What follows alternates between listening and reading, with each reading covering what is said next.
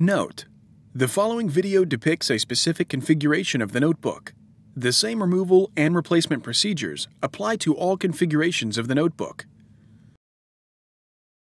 Before you begin, remove the battery, service door, wireless WAN module, wireless module, optical drive, hard disk drive assembly, fan, keyboard, base enclosure, USB board, and system board. Removal. Remove the function button board ribbon cable from the adhesive that secures it to the top cover. Remove the two 3mm P1 Phillips head screws that secure the function button board to the top cover.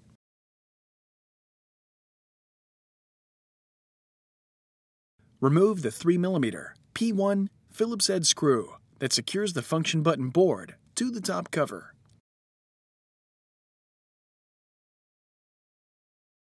Lift the function button board off of the alignment pins on the top cover and remove. Place the function button board into a static dissipative bag.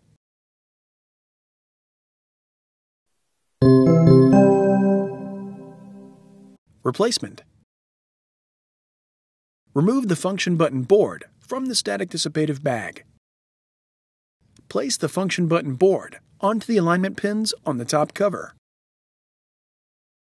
Replace the 3mm P1 Phillips head screw that secures the function button board to the top cover. Replace the two 3mm P1 Phillips head screws that secure the function button board to the top cover.